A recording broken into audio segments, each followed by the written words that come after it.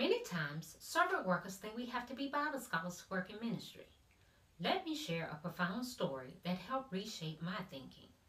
When my son was a toddler, he found me sitting on the floor crying and asked me three simple questions.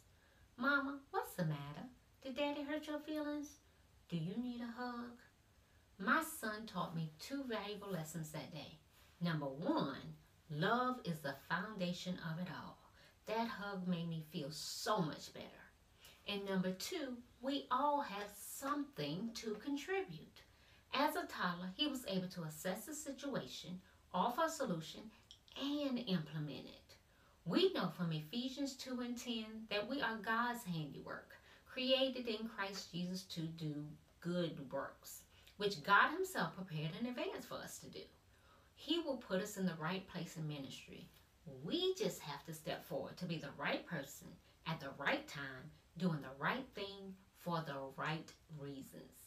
Won't you prayerfully consider joining us in ministry as a servant worker as we continue to embrace, equip, and empower people to make disciples for Jesus Christ?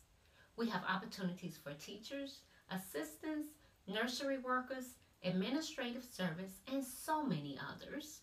You can apply online at www.stjamesumc.org or you can request a printed application. We look forward to serving with you.